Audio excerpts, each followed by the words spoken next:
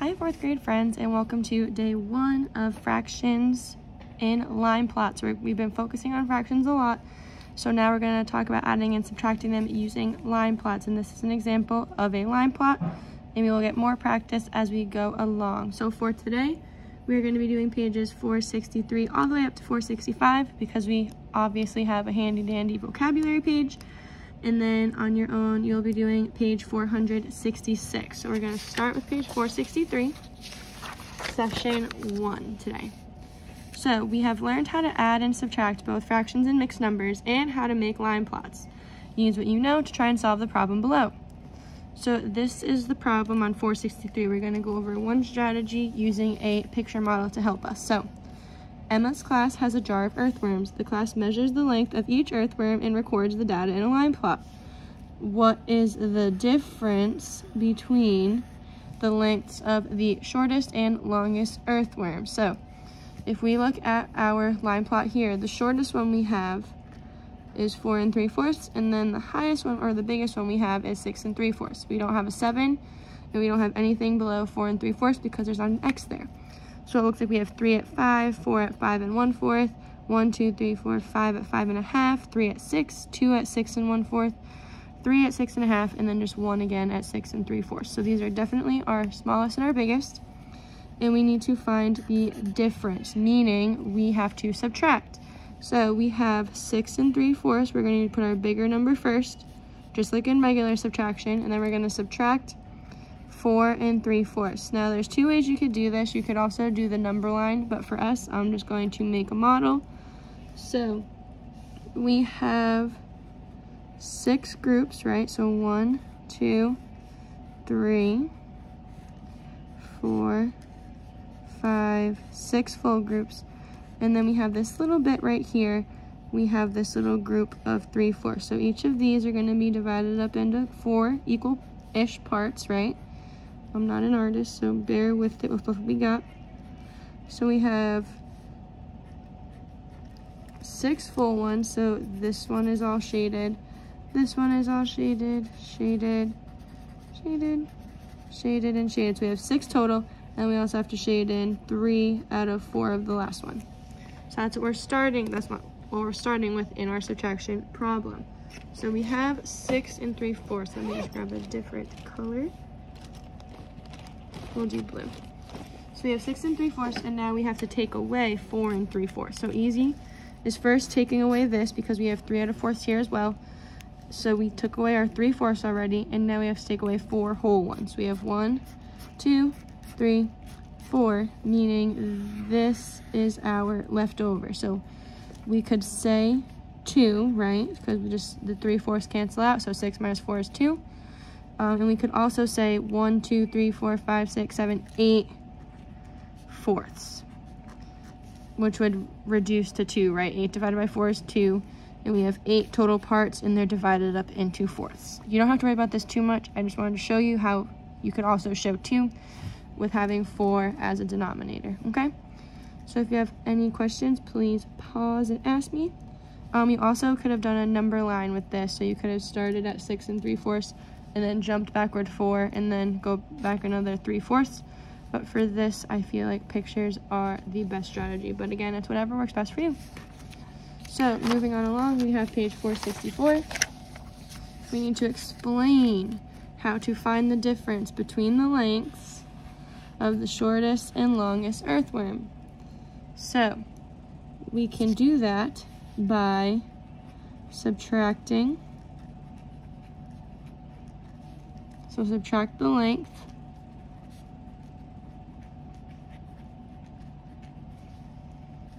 of the shortest worm from the length of the longest worm.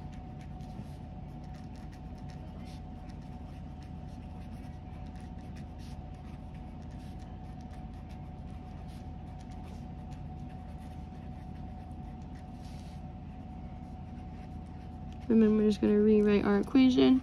So 6 3/4 take away 4 3/4 is equal to 2. The difference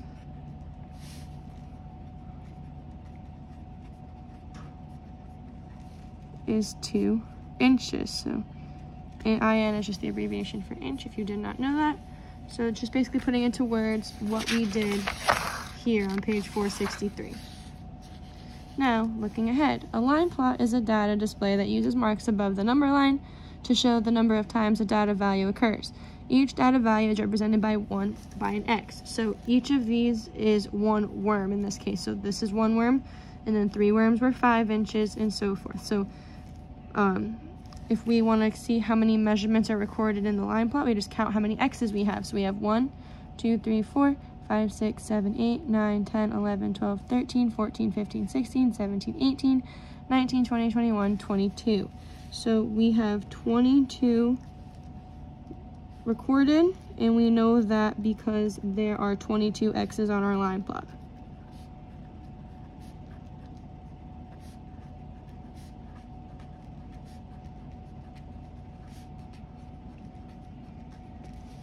So if we continue with that, what do the 2 X's above 6 1/4 represent? Well, since there's 2 here, that means there's 2 earthworms that had that length. So we can say 2 earthworms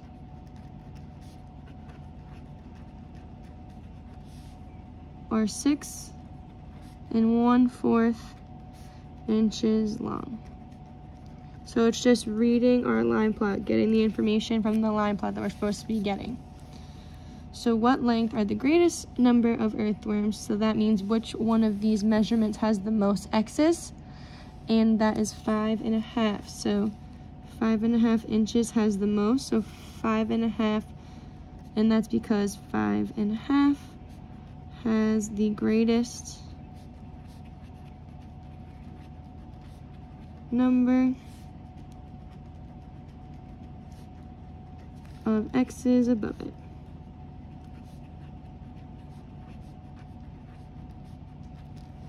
So another earthworm has a length of 5 3/4. Show this on the line plot. So we have to go to our measurement of 5 3/4, and then we have to just pop our X in. We have one earthworm that is now 5 3/4. We found another one. Okay, so this is just practice with reading our line plot and then also adding data to our line plot.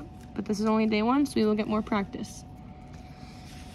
So for the reflect, if a number line is divided into fourths, why are numbers such as 4 1/2 and 5 used to label the number line in this plot?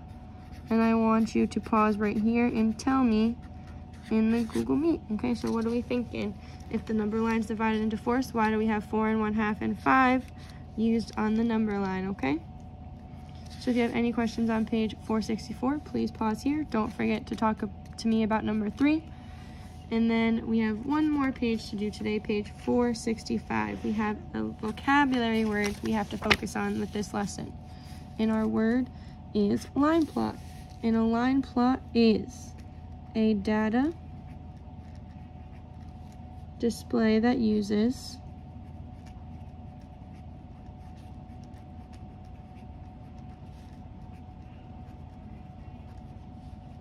marks above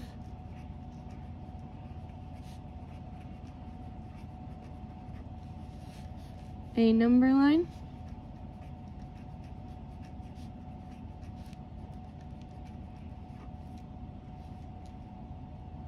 to show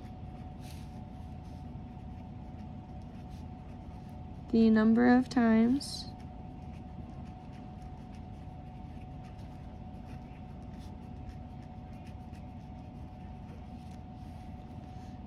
a data value occurs.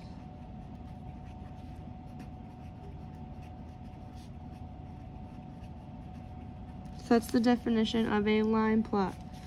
In an illustration, we're going to kind of use the ideas that we just saw on the first 2 pages. And we're going to do, instead of worm lengths, we're going to do sea lion lengths. Just mix it up a little, you know. And we have 48, 49, 50, 51, and 52.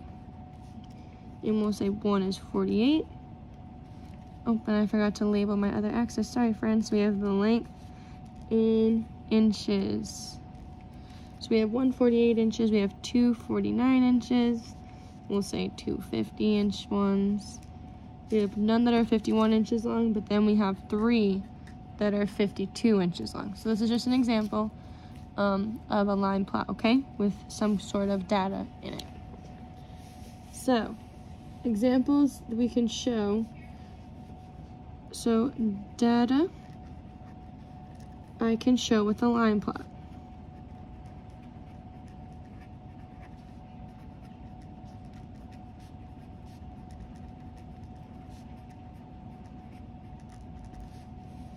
Heights of my friends.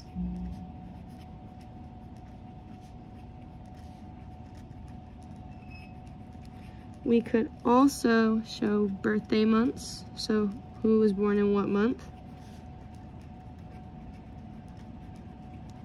And then we can also show lengths of pencils or lengths of anything, right? And sorry if you can hear any background noise, I'm recording in school today and there's some friends next door working, so if you can hear anything, that's why. So, non-examples, so things I can't show. So this is can, this is can't show.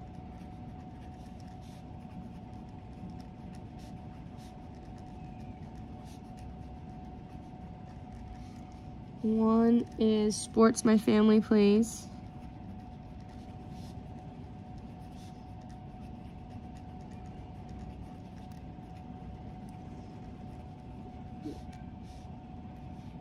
I'm just going to say the number of classmates I have.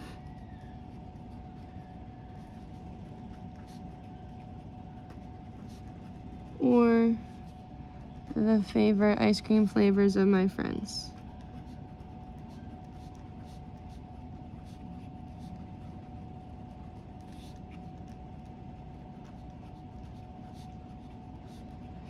And friends, I'm just realizing I made a mistake. You can't use birthday months here. That would be a non-example. I wrote it in the wrong spot. I was getting too excited. So this one has to be all about measurement, okay?